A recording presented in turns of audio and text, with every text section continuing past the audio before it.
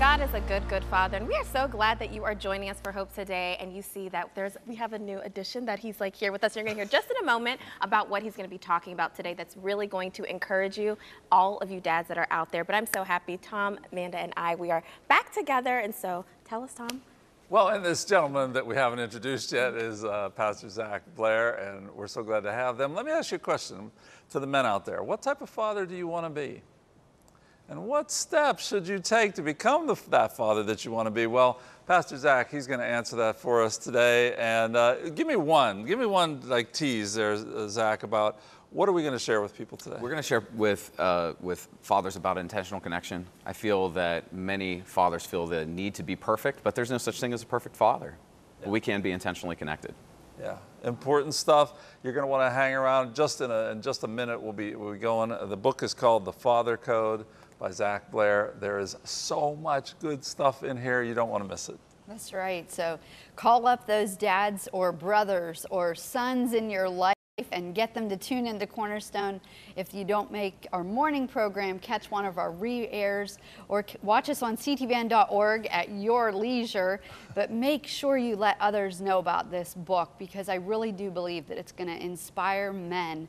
And we need the men. I know there's been like all the women movements Sydney and I, seeing happen, but we need the men in our communities to rise up and be who they're called to be.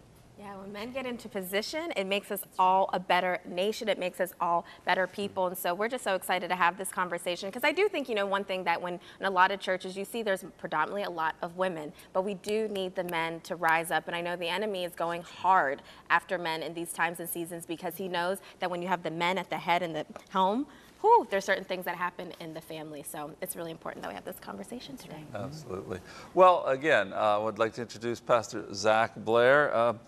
Tell us a little bit about where you're from, your church, and what's going on in your life right now. Yeah, I grew up in Ambridge, little steel town, Beaver County, so you were in Bell Vernon. I've never went to Bell Vernon in my life. I didn't even know where that was, right? Yes, yeah, so Beaver County boy through and through, but went to Geneva College. I grew up and I knew God, but I didn't have a really strong relationship with him.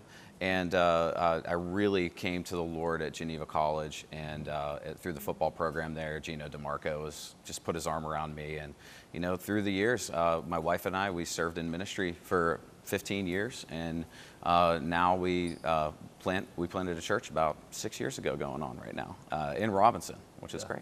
Yeah, that's great. Mm-hmm. What's the name of your church? Hill City Church. Hill City Church. Yeah. Right. Great. Yeah. Well, great to have you, Zack. Let me ask you about fathers then. Pastors, you have a lot on your plate. Yeah. Why write a book about fathers now? I just feel that there's such a need for men to have good relationships, not only with their children, but one another. My heart burdens for men because we have so much pressure on us in so many different areas, and we don't really know how to connect and how to let that pressure out, So that pressure exudes itself in our parenting sometimes, and we want to be good dads, we want to be great fathers, but we just don't know how. And so this book is to essentially give 6 timeless principles to men to hold each other accountable to in the context of groups. I didn't write this to be a bestseller. I just want to help men. It should be, though. That's it. Thanks. But, I just want to help men connect with each other and connect with their children. And through the years of youth ministry, I saw that the children who had intentional connection, the father who was intentionally connected, they succeeded and they made it through the most difficult times. And so many stories are in that book of people overcoming and able to overcome because of the love of their father or the encouragement of their father, their relationship with their father. So I just wanted to put those principles out there because I saw these principles were timeless. Well, and we're going to get to all those, the different connection points here, the different, father codes. But let me ask you, tell me the story, because I think it's really a key in your life and in the book. Tell me the story about your father and his story. Yeah, my father is a good man. He's very quiet, and he's very, he's the type of man that I've never heard anybody say anything negative about him. I mean, if somebody didn't like my dad, there's something clearly wrong with them because he just is so kind and he serves everybody, And there's a part in the book where I tell the story of a little bit of frustration that I had with my dad. And And I think we all naturally go through that. We have to be honest about that. There's rubs, you know, with your upbringing. And our parents will naturally, they'll even say to us, hey, you know, we didn't do everything perfect, but just try to be better than us, you know, just keep, you know. And so we take those principles. But we were at the ocean with my dad, and, you know, he's quiet and he's kind of slow, and I'm more fast paced and I have a lot to say.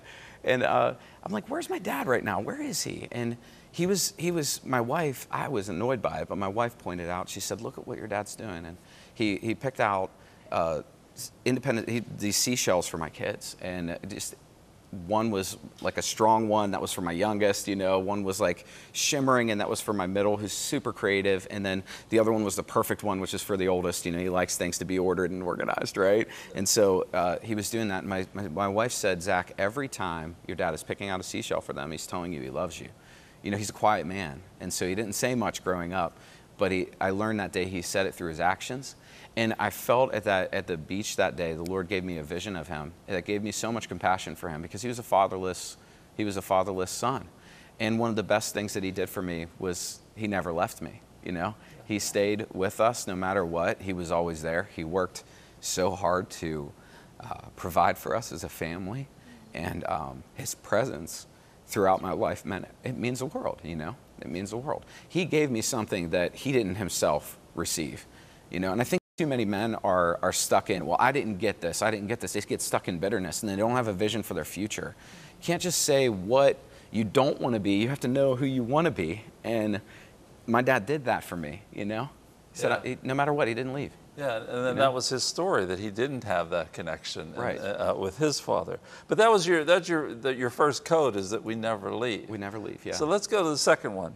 Mm-hmm. We're both there and present. So talk about that, men being there and present. Well, and you guys jump in here. Let's get the female perspective here as well.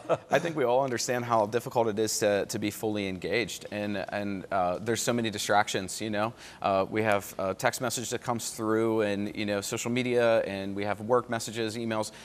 We don't have a time to disconnect, and so we have to have intentional time with our children. We have to be both there and present. You can be in the room and actually not be present with your child, but you have to be physically there and also mentally, emotionally, spiritually there as well. And that's what that principle is about.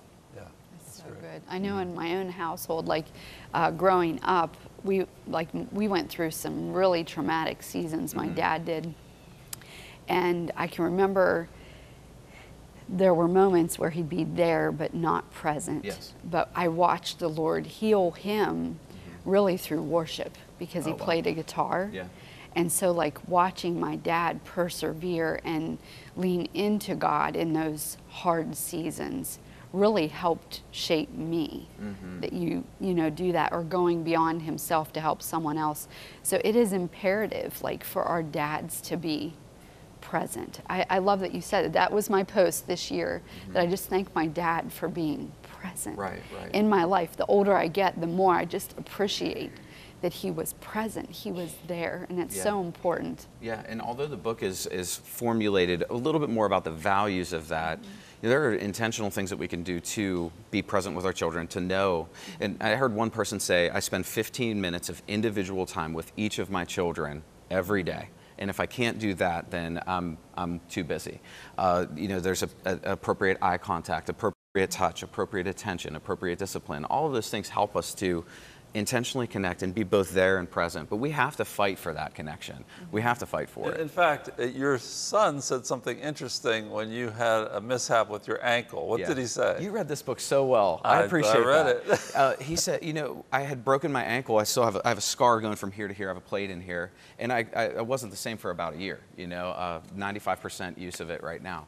And my son said, Dad, I don't mind. He didn't call me Zach. I don't know how that came out. But he said, Dad, I don't mind that you got injured, and I hope I don't get in trouble. I'm like, you're not in trouble with me? Well, why? And he said, because we've been playing video games, and we've been watching movies together. And one of my pastors said, I told him that story, and like, man, this has actually been good for my family. And my pastor said, because he has all of you right now. You know, planning a church is crazy. You know, it's like building an airplane in midair. You know, it's hard to be both there and present. And sometimes it takes the circumstances of life You know, in the circumstances of life, God will use those circumstances to help us to reshape and you know, get back to our value. Yeah. You know, like Zach, one thing I just appreciate, because I think we're in the same generation, or you like a millennial. So I think there's a lot of men out there that unfortunately they don't have men, or they didn't have fathers to grow up. So what are some things that you have learned, and some tips and tools that you could tell young dads that are out there that might be terrified of the whole fact of like, I have this child, I don't know what to do. What are some things that they can do to be intentional to love on their kids? Sydney, I think that's such a good question, and I think the best thing that I can tell men right now is that they are the man that God has chosen for their children. I'm getting all emotional thinking about it, because I think a lot of times, like I remember holding my son for the first time. You know, I was 25 years old, and I'm holding him, and I'm like, I'm gonna ruin his life. You know, like I really thought that, because I didn't know anything. I'm like, what am I gonna do? You know, I like, am I gonna mess him up? Am I gonna, you know? But no, like this child that I'm holding in my hands, like God, He's called me to love this child, and this love that I feel, it's from heaven. Like this love that I feel for him is from heaven. And so God I am the father that God has called me to, you know, to be, you know, and I'm gonna fight to be that father, you know, for that child. I think that's so important. I appreciate how like emotional you got, because I have friends, like male friends, that they were like, they had that moment like, oh my gosh, like what am I gonna do? Like I have like friends that have, you know, had newborns, are like, here we go. Like you have the baby, there's no manual. Right. It's just like relying, like literally relying on the Holy Spirit. So I appreciate like just your sincerity in your heart and just getting emotional. Yeah. Thank you. Yeah, we were in the hospital, and we have the car carrier. We're about to take our son out, and we were like, okay, so they like trust us with this child, this life, you know? It's so overwhelming, you know, but it doesn't have to be, you know? Thank you. Well, I think that's such a key. I've told young guys, I said, none of us guys are ready to be dads. You know, you just sort of learn as you go, right? You learn as you go, and you trust the Lord, just like you said. God's put us. We're the right person for that child. But let me ask you about another principle and another story here. Our hands will bring love, not pain. Tell me about the broken window. Your grandpa's broken window story, because I love that story. Yeah, my grandfather was a very strong man, and one of my best friends. I mean, I am where I am because of my grandfather's investments in me. I spent almost every day with him, and I remember it was on his birthday. I can't remember what birthday it was, but I just took a walk, and I just found a basketball and I just kicked it, you know, just being a kid, you know, probably about 10 or 11 years old. So I kicked it. It broke one of the windows in the shop that he had built, you know, and it was his retirement. He fixed tractors, sold tractors, all that stuff. Broke a window in the back, and I was so afraid of him because he was just so strong, you know, like he's gonna kill me. Like I remember thinking that, right? So it's his birthday. So I go in and I whisper to him, and I see his coffee steaming, and you know he's about to take a bite of his cake. And I said, I made a mistake, and I'm really sorry, you know. And he said, well, what is it? I said, I broke your window in your garage. And he said, let's go assess the damage. So we go back out there, and I thought he was just gonna, you know, I thought he was gonna scream at me. I thought he was gonna like hit me, you know, something like that. He had never done that before, obviously. But when we went out there, he just kind of smiled at it, and he taught me how to replace a window, how to fix it. We cut up some wood, and then he said, hey, go upstairs and get a marker for me. I ran upstairs to grab a marker, and he drew a picture on it. And he said, this is Pappy's birthday present, you know, from Zach. He drew a picture of both of us. We were both smiling. His arm was around me in the picture. And then as I become a father, you know, it's my son's probably 4 or 5 years old. He gets a hockey puck and shoots it through my garage window. And we did the same thing. Said, hey, go upstairs and get me a marker, you know. And then we drew the same thing on there, you know? Yeah. It's powerful, isn't it?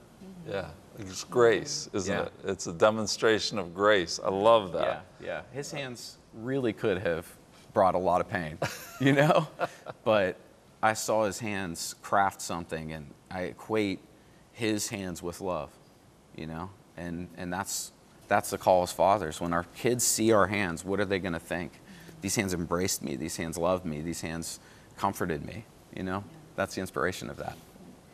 So I'm just thinking of, like, we have a lot of children in our sphere of influence that are fatherless. Yeah. And I love that you and your wife, you know, have taken in foster children, but how important is that for the godly men in our communities to father the fatherless, and what does that look like? Yeah, in the very first chapter, we go through a little bit of statistics. I think it was 2008, the United States found the issue of fatherless, like really the epidemic of fatherlessness in our nation. And with a child who has a father in the home, they are 75% less likely to be in jail, incarcerated for a violent crime. You know, even when it comes to the grades on the report card are better. And, you know, this doesn't dishonor by any means single moms, because single moms, there's a grace. And a lot of times, even with that, you'll see God fills in the gaps. He brings somebody in to be a father figure. And when a child has that security, it's my belief that with a son, mom's job is to bring security in his manhood, but dad's job is to teach him how to be a man. And with a fatherless epidemic in the United States, with fathers out, boys don't know how to become men, and they need somebody to be an example. And even in my thank you in the book, I have men who were father figures to me in that, and they showed me how to be a man. My grandfather showed me how to be a man. My Uncle Dave showed me how to be a man. My father-in-law, my father, and one of my pastors, Larry Betancourt, they showed me what manhood was, and it is vital for us to step into those roles right now.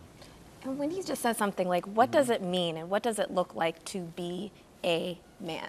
Can you define that? Because I think there's a lot of young men, they hear that, they're like, but they don't, I know, like, you know, men in my family and just men around me, they didn't have fathers around. So what does that look like, or some tangible things of, this is what it looks like to be a man, and especially a man of God? We could talk about that for a couple hours, I think, right? But, Yeah. you know, I love the idea of tough and tender, you know. I think one of the values in this as well is that we stand guard to protect. Like, that is a job of mine to keep our family safe. And, you know, even, I can't get into too many of the details of fostering and all of that, but there's a safety aspect of it that I can give the children as they come into our home, that I can tangibly sense whenever I hold them, they feel safe right now, you know? And so tough and tender, you know, hey, I'm going to stand up for what's right. I'm going to do the right thing, no matter how much it hurts me. That's tough, but I'm going to do it because I'm led by love. I'm filled with compassion. And I think we have to understand that as men, that our role is vital, and that we can do the right thing no matter how much it hurts, but it's led out of compassion. Make sense? Yeah. I hope I'm clear. Yeah. In fact, I'd like you, if you would, look at the camera and just speak to that one out there. Maybe they didn't have that father figure. Maybe they're a man who's, something's really hitting their spirit of what you've been saying, but they didn't have that father. They didn't have that person to show them. And what would you give them hope about in following God's plan for them as a man? Yeah, I would encourage you to first receive the love of the Father, to not be caught up in what you didn't have, but to have a vision to provide for somebody else something that you never got. But you have to have a relationship with the Father, it's my belief, and then also begin to look backwards and thank God for all the men who came into your life, who showed you the way to be a man and how to be a father, how to be a man. But you're not alone. There's men everywhere who feel this way, and don't let bitterness hold you back from who God's called you to be. You have a call in your life, and you have a purpose, and God has a plan for your life. Just lean in and learn to receive His love. That's it. That is so good. Pastor Zack, thank you for being with us. The Father Code, by Zack Blair. Great book, easy read, but a long application, lifetime application. So I highly recommend that. What we're going to ask you to do now, Zack, is we're going to see if we can embarrass you on television here. We're going to ask you Bible questions about fathers. Yeah. Because we got this little thing we call Stump the Host. Perfect.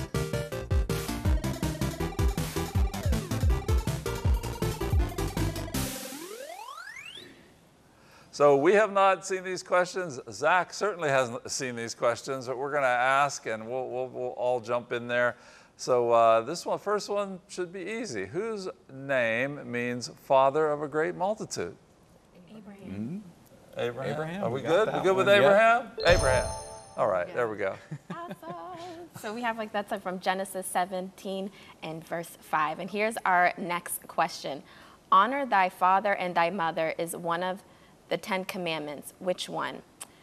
I'm going to say it's either 2 or 3.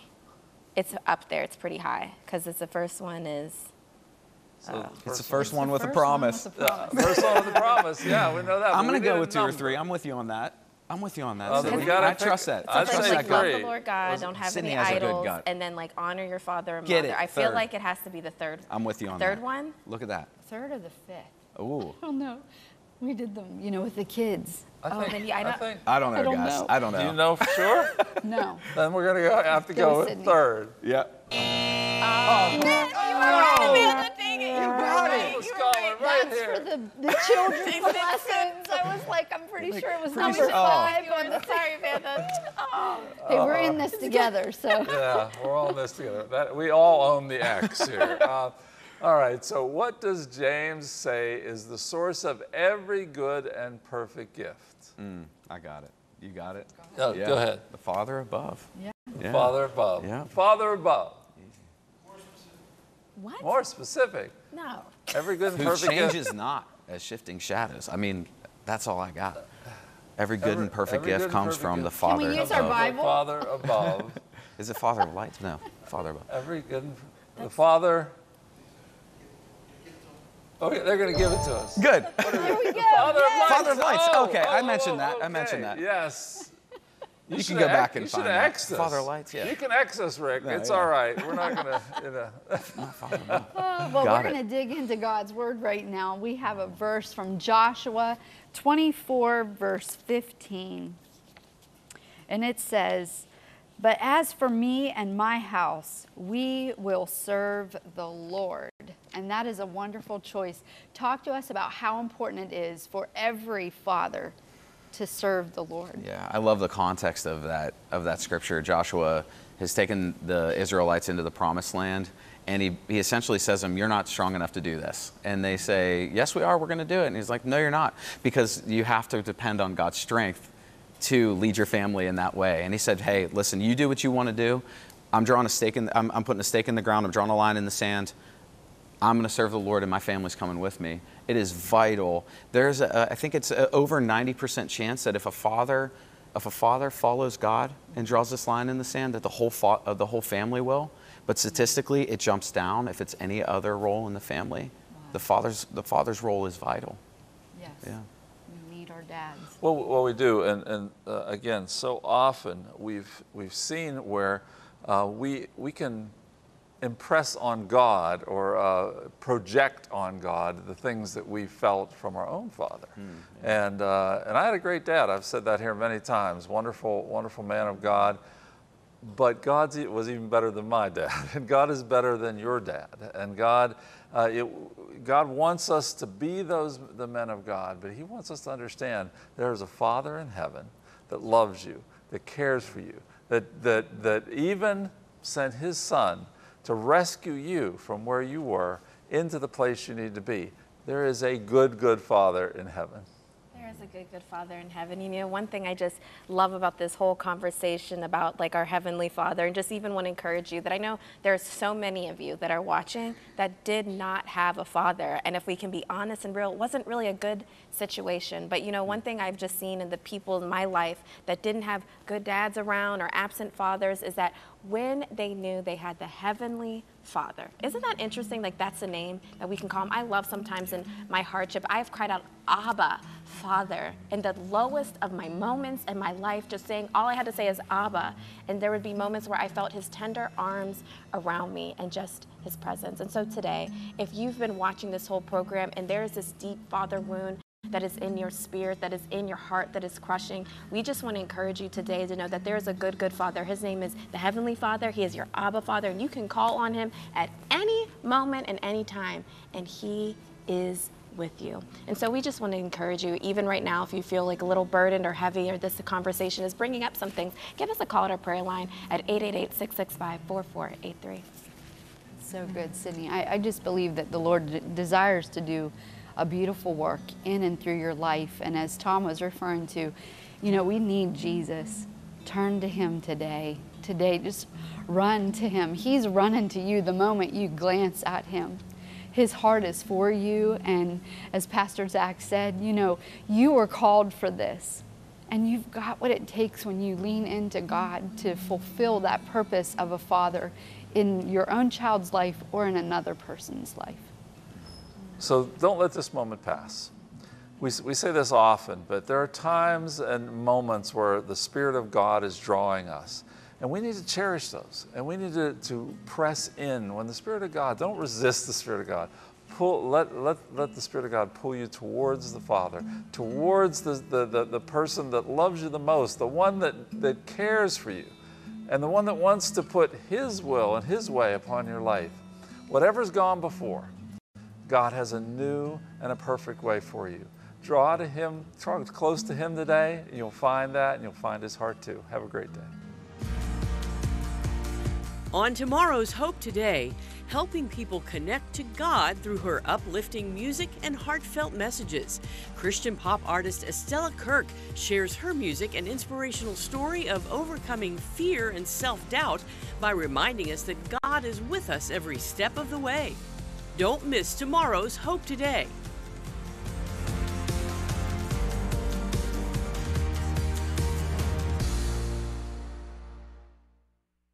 Sid, I love your Cornerstone Television t-shirt. Where'd you get it? I am so glad that you asked. You know, this is an exclusive offer for the month of June for you to receive this one-of-a-kind CTVN t-shirt. You can support and sport your favorite Christian television network this summer when you go to barbecues, hanging out with family, and having tons of fun. Oh man, that is so much fun. And speaking of Cornerstone Television, I love their programming, especially that Hope Today show. Yes, we love Hope Today and all of the programs. And you know, with your best gift, request your Cornerstone Television Network t-shirt when you give this month. We have sizes from extra small to 6XL. It is 100% cotton. It is quality, and we want you to have this on you today. That's right, we have one for everyone, and you get to represent the station you love with your own logo t-shirt. You'll enjoy this wearable reminder that hope happens here as together we spread the love of Jesus every day. You know, we cannot do it without you. When you give, you help us to impact Pittsburgh and beyond, reaching those of all nations and generations, because we know people need to know the hope and the love of Jesus like never before. So why don't you give us a call at 888-665-4483 and request your very own Cornerstone TV t-shirt. That's right. You can also give online at ctvn.org/donate. We would love to see you out in public somewhere wearing this t-shirt. Maybe we'll have ours on too. Thanks for supporting us.